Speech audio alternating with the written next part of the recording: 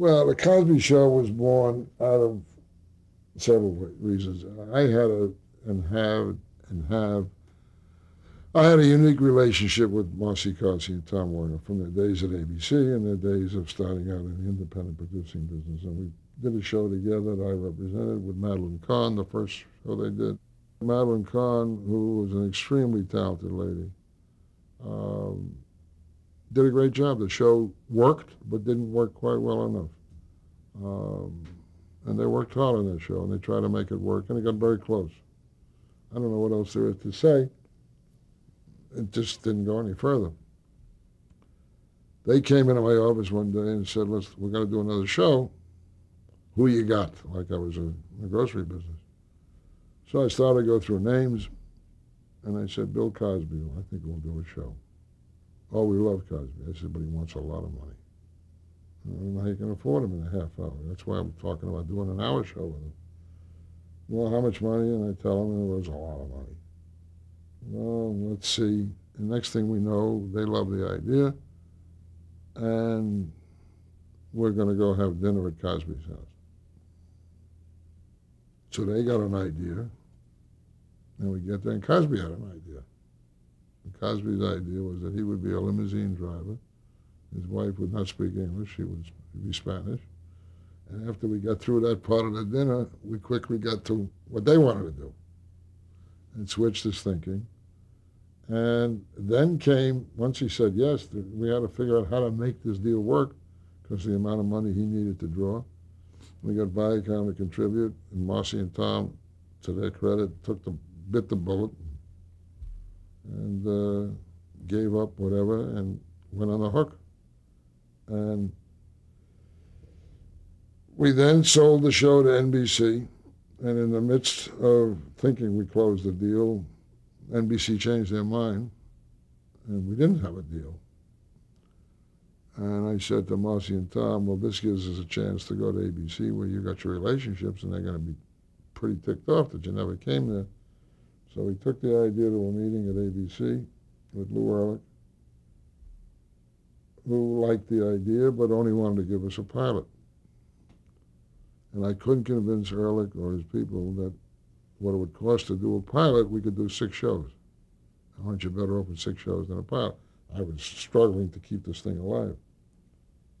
And we got in, while we're doing this, we got NBC to stand up to the deal they made. They thought they made. Marcy and Tom then produced a 17-minute presentation, and it was marvelous. And Cosby was very involved, and so were the writers at the time, and the rest was history. I mean, and the uniqueness of the situation was that for the first and probably only time I, as an agent, got that involved with the show because of my relationship with Marcy and Tom, that when it came time to think about syndication, I sat through all those negotiations, which an agent normally doesn't do, and fought with Viacom, which were very good to us in the beginning, to give us the right numbers and the right figures, and we made a hell of a deal. And Marcy and Tom were off to the races. And, they had a lot of, it was not easy. Cosby wanted to shoot the show from New York. He didn't have creative talent enough there, so they were shipping people in and out. They had to go in and out. It disrupted their life. There was always one of them there. And the show was on, 8 years or 7 years, and extremely well done. And for its time, created new history and new groundbreaking in success and dollars and value. And as a result of it, bore the spin-offs with Malcolm Jamal Warner and Lisa Bonet and the little girl whose name I can't think of at the moment. So there were a lot of spin-offs. And Cosby was very strong about his feelings that he wanted to be real. He wanted to do a show with jokes for joke's sake, to come out of character. And he was tough and usually right. And Marcy and Tom, to their credit, handled him very well. I'm sure, I don't know that they agreed with everything he wanted, but they would talk their position. But they ended up developing a hell of a relationship. And it was great to be around a show that was doing that well. That was, giving birth to many other shows. It was great for the agency. A lot of money was made by everybody involved. People were talking about sitcoms were dead because the only reason they were saying they were dead because they weren't working. The particular shows were not working.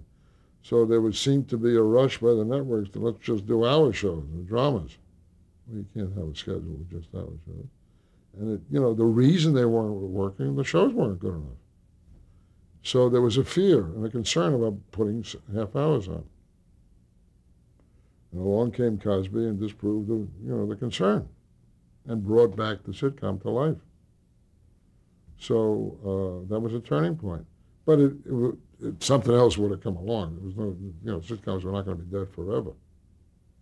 I mean, I think the industry and the entertainment business is cyclical and things go away and then they come back.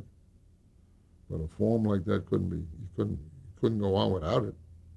But nothing was working, so that's why the expression came along that sitcoms are dead.